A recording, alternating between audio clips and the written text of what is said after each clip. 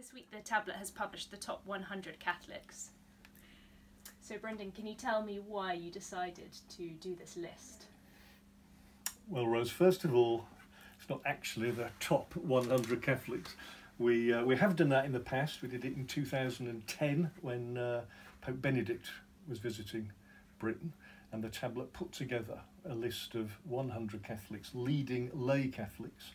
But it was saying these are the Catholics with the most influence, and we put them in order. And it was a fantastic exercise, and we repeated it in 2015. I don't know if you remember, when it was our 175th anniversary. So readers love it. They love arguing about it, and we got lots of letters saying, why isn't she in? And what do you mean by measuring what a top Catholic it is by how much they earned? Or there's all kinds of rows about it. So this time we've done it in a slightly different way. We're calling it the Tablet 100, and it's a kind of a portrait of the influence, the slant, the differences, the way in which the Catholic genius marks national life. So we're not so much emphasised on putting them in order, although if I say that, people are still going to pore over this and say, why am I at 37, or why haven't quite made it. So everybody who thinks they should have been in, I just want to assure them that they are actually at 101. So after the influx of Mogg mania over the summer, did Jacob Rees-Mogg make the list of your top Catholics? Jacob Rees-Mogg. Is he a Catholic? Gosh. I think we forget about Jacob Rees-Mogg. No, it's all right. We've got him. He's here. He's at 99. No, he's here. He's at number 7. Wow, pretty good. He's just behind Tony Gallagher, the editor of The Sun, and he's just ahead of Francis O'Grady, the president of the TUC. So there you are. And is there a particular hero or heroine of yours? Obviously we've got Sheila Hollins at number 2.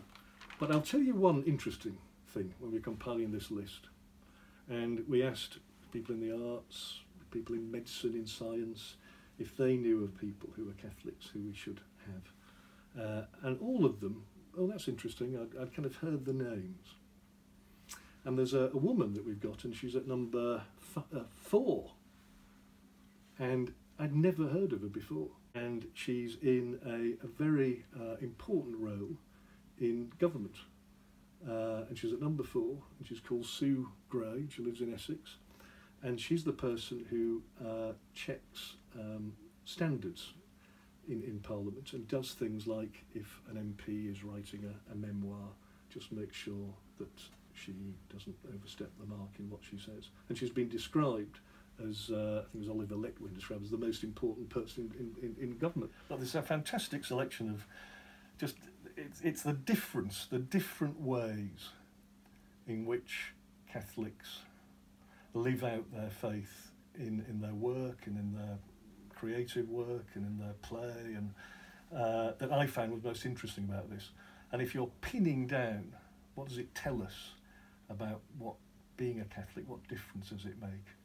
It's as if there's no one or two things you can say person by person that kind of nails it. And it's a kind of a cluster of different kind of characteristics that together there is something elusive, slightly different about what the Catholic personality is. And if you look at the names, and number 1, whether we're right about this or not, I don't know, but we've got number 1 is Damien Green, who, as you know, is Theresa May's consigliere, her chief advisor.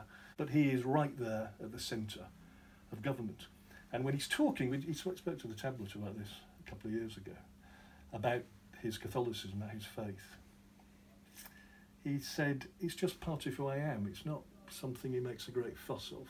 It's just a kind of a background feeling that, in his case, as he said it, it's that we flourish together as part of a community. Number 2 is Sheila Hollins, fantastic work with psychiatry of disabled people. She's an advisor to Pope Francis on safeguarding. So there's such a variety, such a difference here, but underneath there are things in common, things about community, about not understanding that we're not at the centre of the world, that it's not as simple as that.